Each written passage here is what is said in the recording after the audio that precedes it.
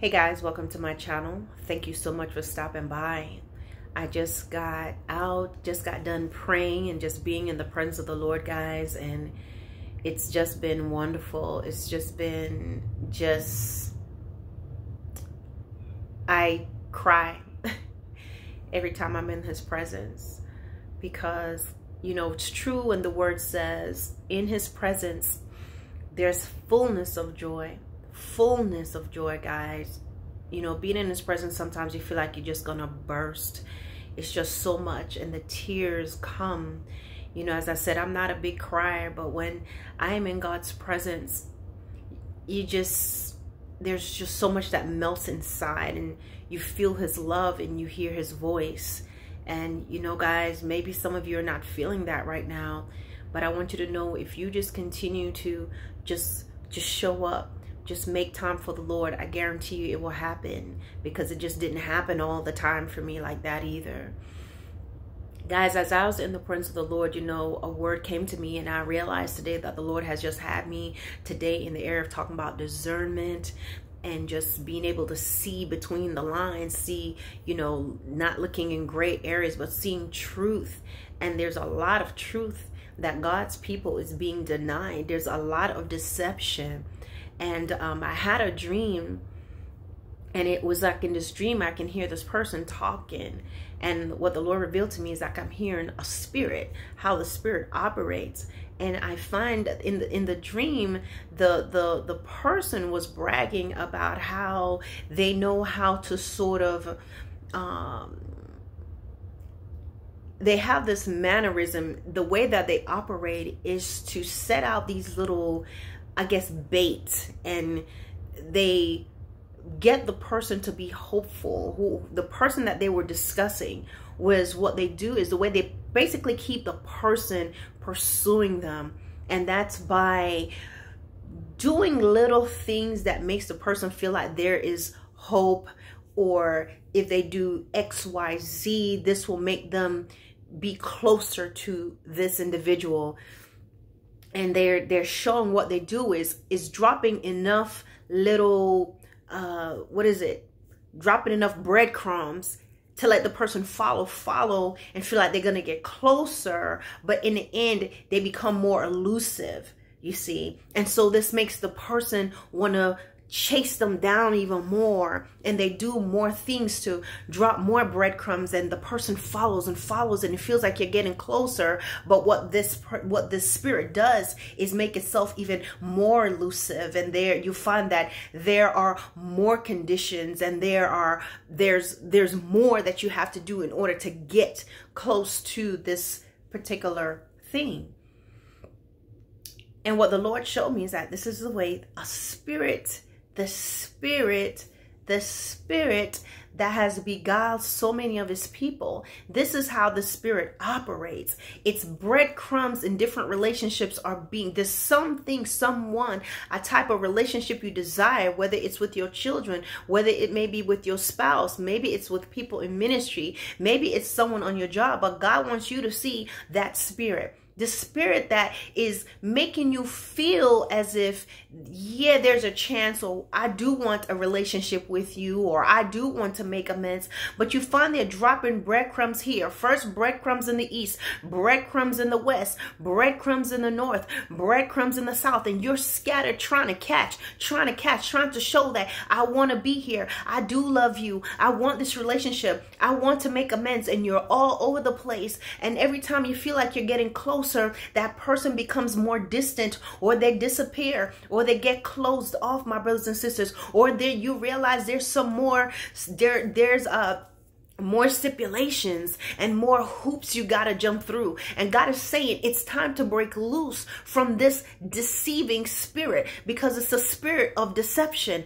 God says, my spirit is up front. I let you know what the standards are. I let you know my expectations from you. There's a difference with the Spirit of God, where you're going through a process of growth, and sometimes things may get hard, but what you will hear along the way is the voice of God God reassuring you and letting you know. And God is going to give you encouragement along the way. God is going to speak to you in the night hours. God's going to hold you and carry you. A lot of times you feel like you're by yourself, but you're not by yourself, my brothers and sisters. The Lord is carrying you through. But God wants you to know the difference between this elusive type of spirit that's coming through people. He wants you to focus on what he's told you to do. What you're doing is you're looking and you're paying attention. Your heart, your emotions, your senses are all over the place because this person, this individual, this group, the ministry,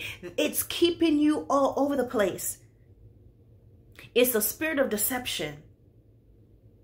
God wants to answer some questions here. And this is what he's saying.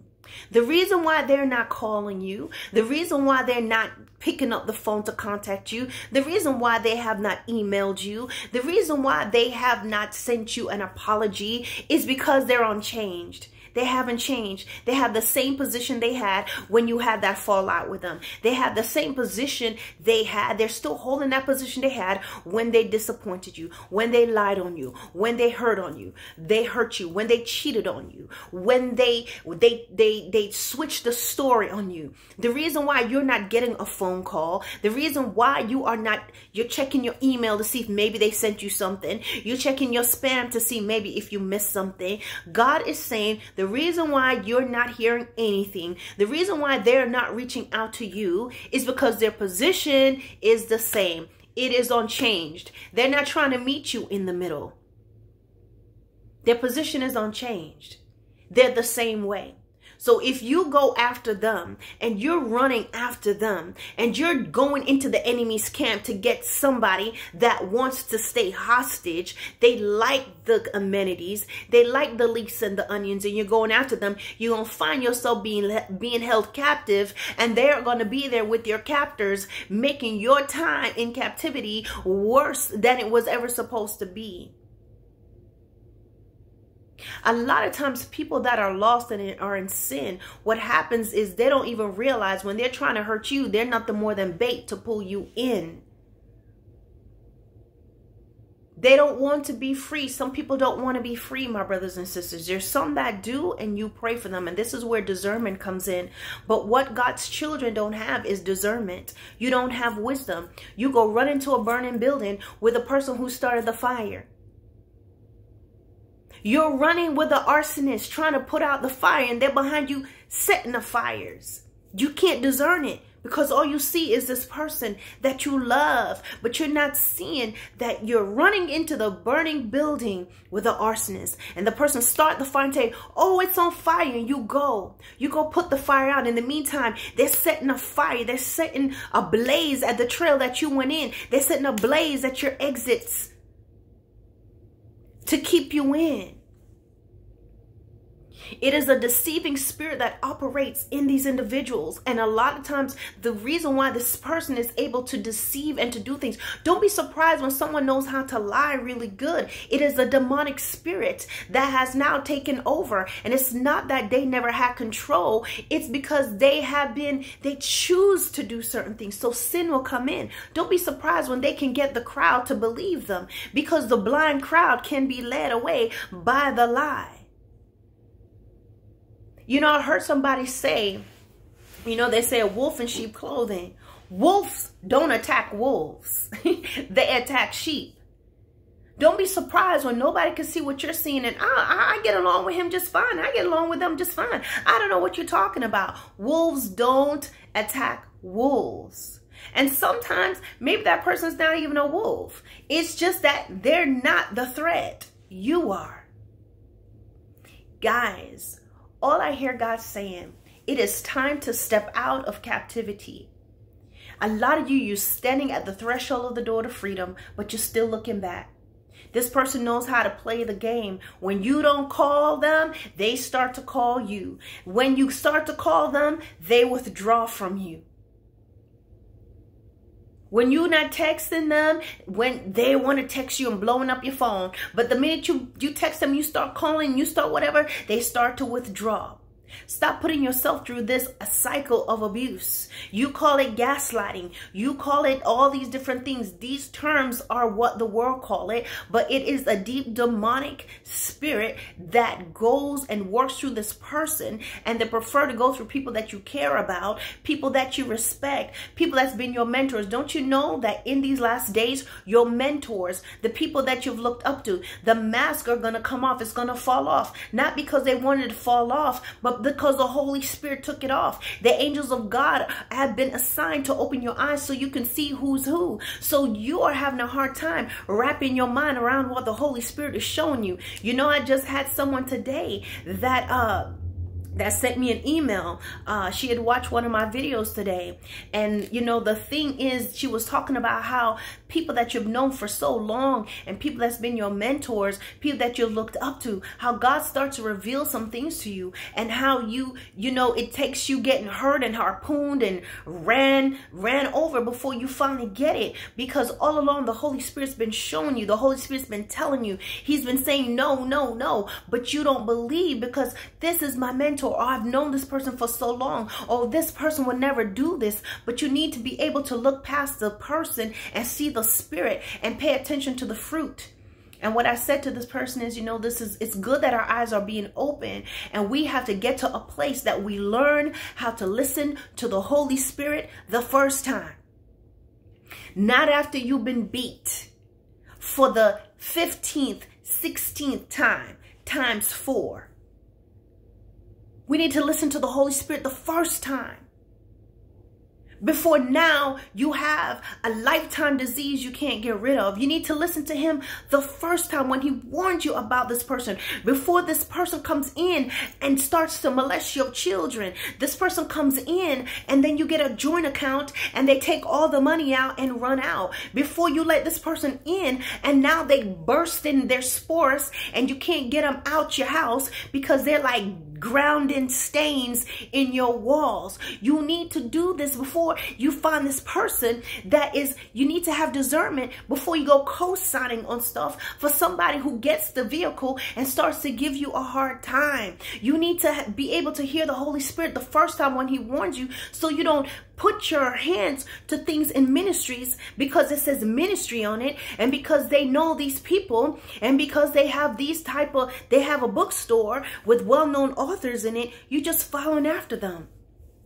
Listen to the Lord the first time. Don't wait until you're married and going through hell with that man or that woman. Listen to the Lord the first time. Will you hear an audible voice from heaven that says, don't marry him, don't marry her, don't get into this? No, he begins to show you. He begins to unveil some things about the character of that man that you're trying to marry. Unveil some things about the character of that woman. You will see some things. Your family may see some things. You begin to see the ugliness in this person that's calling themselves a man or woman of God.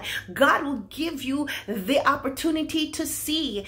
You know, it's called a significant emotional event. They talk about this. I've taught about this, guys, you know, in some classes and things that I've done in the past. A significant emotional event that changes the life of a child or a person, or it could be an adult. Something happens that changes you, and God may give you a moment where you see this individuals. And a lot of times the problem with God's children is when he shows you, because I've been guilty of it too, you want to pray it away, you want to fast it away, you want to fast love back, you want to fast this, you want things to be fixed, you want things to be put back how it was. You want to fast the hell off of this man or this woman. You want to pray and you want to work harder, and you want to, you know, you want to fill the gap when God is saying, no, this person is not for you. It takes two to tango, my brothers and sisters. So if somebody wants to truly walk into the things of God, they will first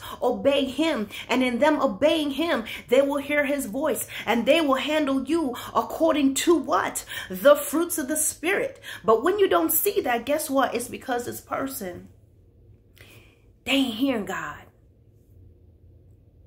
They're not obeying him. Obey the Lord the first time. Obey him when he shows you. Obey him when you happen across that text message. Obey him when he tells you, look in that phone and see what's in there, because God will show it to you like that. Or sometimes God will have it where that stuff is left open and you see it. Obey him when you realize that she was seeing another man while she was seeing you. Listen to him. Don't let that woman talk you into, oh, this is not what it is, and start to cry and all this stuff and want to make love to you one more time and your head get all muddled again. When you discover and you see, when you go somewhere and you see the pastor sitting in the bar, or you see him coming out of a hotel with somebody, some of y'all get straight revelation. God shows you stuff like that, and you cry about it. They didn't know that you worked at the clinic, and this person comes in to get an abortion. Okay, you got to keep HIPAA. You can't have HIPAA violations. You can't tell, but God's shown you this is what it is. And what you're going to do, you want to pray for change. You can't pray to make somebody love you, my brothers and sisters. You can't pray something that's already that's already been ordained to be so. Sometimes if that man is for you or that woman is for you, yes, it will be so. If this ministry is for you, yes. But what I'm trying to tell you, God is not going to push you down some stairs and let you bust your lip and bust your head open and a few ribs are broken. God's not going to throw you out of the airplane with a parachute because that man or that woman's going to be at the bottom to catch you. That's not how he rolls. What it is, if that person's for you, he's going to keep you in a place of safety, and he's going to say, just like a father would or a parent would for their child, you prove and get yourself together before you can come to get my seed, to get my daughter out this house, to get this child. But a lot of times, just like how we were with teenagers, your parents warning you against somebody, but you still want to run out there. You love the bad boy. You love that he had all the gold in his mouth. You love the way he rock and he walk. You love the sass that she had. You like that she's lippy and she's mouthy. You like all that, and you go into her, how she knows how to just ring your bell and do all these different things, guys. And you get pulled out till you see she's ringing everybody's bell. You're not the only one for him. But getting out of just relational things, guys, the reason why they're not reaching out to you is because they're not changed. They haven't changed. Their position regarding you have not changed. And God is calling his people to turn around. You got to focus. You're focused on, you need to walk in Colossians 3:1-2. To set your mind on things above. You're looking at things here. You're looking at this temporary life. You're looking at this temporary situation. You're sitting here trying to make Roscoe act right when maybe the Lord has someone for you that you don't have to whip into shape. You don't have to be trying to figure out what he is doing. What's Roscoe doing now? Where did Roscoe go this time? Oh, Roscoe came back and he's doing something different again. He said he was at B, but now he coming with C. And he said he was at D, but has letter P. You need to stop chasing down these people that's crooked and bent on following the path of darkness. You need to stop running behind this woman. And God, why? I'm married to this person. What do I do? Well, God, I tell you what, you're married to Christ first. And if this person is keeping you from God, then my brothers and sisters, that person is not for you. That person is not for you. You made the choice to marry that person. And now you in a hellish matrimony. And now you're calling out to God. And some of y'all have the audacity to blame the Lord. Lord, why? When God was telling you, no. Don't call out to God when everything turns, when the person bursts and turn into something with horns. They come out looking like Maleficent. Now you're, oh, Lord. Why were you not crying out to the Lord when he was telling you? Why were you not listening? But we have a God who loves us and he's faithful. So I'm here to tell you, listen to the voice of God. Listen to what he's showing you. And when he makes a way out, you go. You do the things that he's calling you to do. There's greater things to do. You have a lot of the things that God has called you to do that's at the wayside. You're not in your ministries. You're not reaching out to the people. You're not growing because you're stuck, because you're following after this deceiving spirit that's elusive. It keeps you dropping breadcrumbs, and you're chasing and you're chasing. Oh, maybe this time pastor is really going to let me in, and this time pastor and first lady is really going to accept me. But it's nothing more than a spirit that operates through them to deceive you, my brothers and sisters, to deceive you, to keep you off the focus, which is Jesus Christ, when you're no longer looking to the hills from whence come your help, when you're no longer lifting up your eyes onto the hills, when the Lord is no longer your shepherd, when you feel like you're wanting, but you're not looking at the shepherd who says, who said, the Lord is my shepherd. The word says, the Lord is my shepherd, I shall not want. He maketh you to lie down in green pastures. You should not be in any relationship, whether it's church relationships or personal relationship or sibling relationships, where you can't rest. You got to be in a state of panic and trying to figure out what you can do to keep things from falling apart. You like the little boy who got his finger stuck in the bridge in that one hole, and then another hole, they come and crack another hole, and you put in your hand, and then you put your chest, and you're trying to do all these things to keep from falling apart. But I hear the Lord saying, let it go. Let it go. Let it go. Let everything just fall apart. Let the rivers flow. Out of your belly shall flow rivers of living waters. Stop trying to make it happen. When God blesses you with a man or a woman that is for you, you don't have to make it happen. When this is the ministry and the place that you're supposed to be in, you're going to be able to work in one accord, my brothers and sisters. You don't have to make it happen. You don't have to make them accept you. They're not going to sit and try to muzzle you and tell you to be quiet because you got some knowledge and wisdom. They're not going to be sitting there sending their minions out to get you, to keep you quiet, trying to shame you. You don't go to churches where they split up your family. You don't go to churches where they split up your relationship. And that's why it's important, single folks, I'm trying to tell you, follow God's path. If you are in fornication and you go into these churches that's already just the foundation of fornication and adultery and everything, that relationship, it's not going to work. It is not going to work. I'm trying to tell you that. And they're going to take one or both of y'all, okay? Because you're not in the will of God. You're not in his covering. Stop fornicating. Stop doing these things. Stop selling yourself short. Ladies, stop giving up the pearls, okay? Men, stop doing these things where you are creating soul ties, where you are giving pieces of yourself to different women, because that's what's going on. You're with this person, and as you release and you ejaculate, you give her a part of your strength and your spirit, and you're wondering why you're confused and you can't commit to one because you're all over the place. And if you've permeated and you've had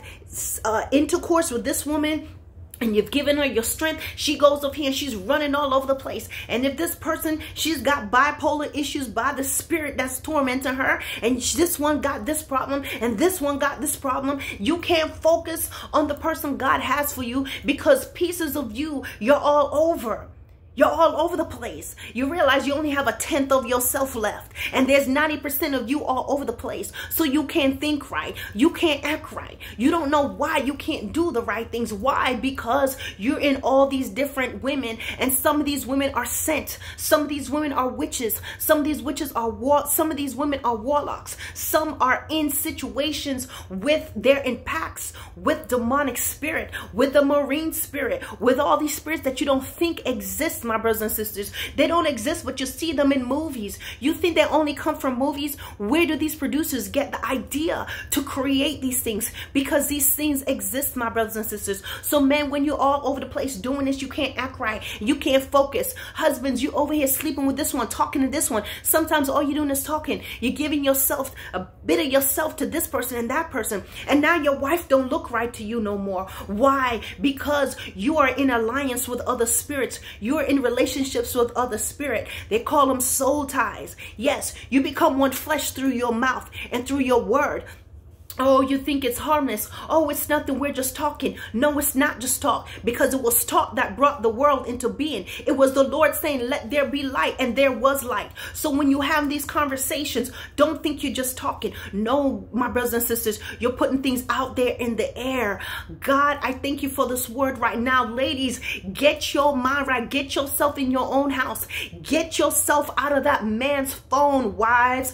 Get yourself out of that man's face, wives. You doing all this stuff. You can't submit to your husband because you're submitted to this man over here. You submitted to her husband. You submitted to her boyfriend. You submitted to her significant other. That's the problem. The husband, you saying your husband's not doing this and doing that. He's not going to do any more when you in Mr. Eddie's ear. Okay, you in his face all the time. He can't be the man he needs to be to his wife because you trying to be the wife. You in his face. You in his phone. You in his bed. You in his text thread, you in his chat rooms. And that's the problem. The spirit that allows you to be, it allows that man to not be able to do the things that he needs to do. It is this elusive, deceptive spirit that operates in all these relationships. So you can't focus on God. You can't focus on the things that he wants you to do. Because you're busy trying to set up a kingdom in this world. You're busy setting up a kingdom on sand. You're busy following after man.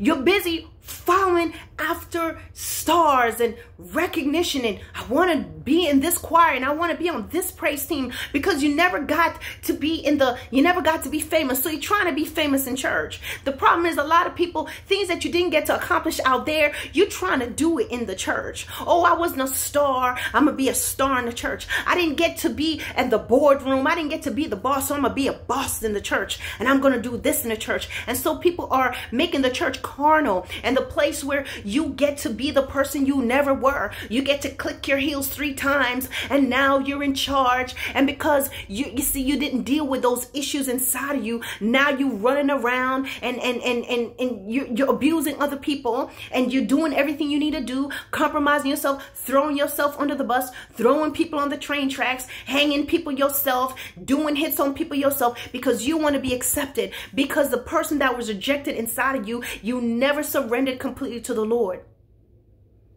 So guess what happens, my brothers and sisters? You find yourself following breadcrumbs, or you find yourself being the one dropping breadcrumbs. The games are played. The elusive games. What you think is cute, it's not cute. The little things that you were taught of how to make a man like you. No, that man will chase you. The enemy will let you, let me tell you, the enemy will cause it to work and it to be a success with other people to set you up for that one that's going to destroy you. Oh, it's worked. Oh, your games have worked of how to get this man wrapped around your finger, how to play these games with this woman to get what you want. The enemy will let that work for many years for you. 100% success rate to set you up for the one that's going to destroy your life, the one that's going to put you in your grave, the one that's going to come and destroy your house. That's how he rolls. So God is calling for us to hear him, to have discernment, and to focus ourselves on doing the things that he has called us to do. If you set your mind on things above, God will take care of everything around you. God will take care of the things that you don't see. God will take care of those plots that's being planned against you. But never fear, he sends his angels to fight on your behalf. The Lord will pull his sword out for you. If you set your mind on him, don't worry about what's going on in your marriage or what's not going on. Don't worry about, Lord, I'm still single. Don't worry about, Lord, when am I going to be moved into my gifts? When you stop trying to please man, that's when God can move for you, guys. I hear God saying, stop following the breadcrumb trails. It's time to close the doors. There's an elusive spirit, a demonic spirit that operates in certain people in your life, that they keep dropping crumbs, and you drop everything to run. When you see their phone calls, you got to take the call. Follow the Lord. take authority over this demonic spirit, this deceiving spirit, the spirit of manipulation. God wants me to answer the question for you. He's not calling you. She's not calling you. They're not calling you. They haven't reached out. They haven't emailed you because their position is the same. Their position is the same. No, they're not sorry. No, they don't care how you feel. They don't feel that they need to apologize because this is where they are.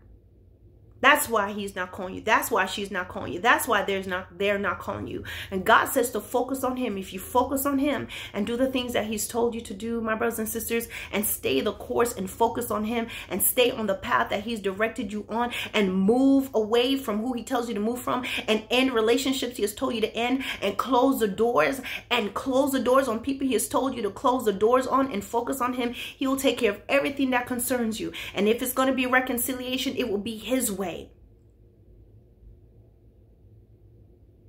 Stop leaving the door unlocked, I hear the Lord saying. Time to put the deadbolt on. Time to lock it. Stop leaving the light on. Time to turn it off and focus on him and let him handle everything else that concerns you. Father, I thank you for this word. I thank you for piercing the hearts of those who it's for. Cover them, Lord. Give them the strength that they need to move ahead, to move forward, to let go, and to let you, to do the things that you have called them to do. Father, let them not stand before you and have excuses of why they couldn't. But Father, that they will be set free today in the name of Jesus. We cast down every demonic foe, every spirit that has caused a Delilah spirit, a Jezebel spirit that has the head of the men and women in the lap of someone that they trust and they can't think straight and they can't seem to move forward. But we break those chains today in the name of Jesus Christ. And we think that they're moving ahead and they will hear well done that as they put their hands to the plow right now to do the things you have called them to do. We thank you that they're being set free right now in Jesus' name. All right, guys, I'm out of here.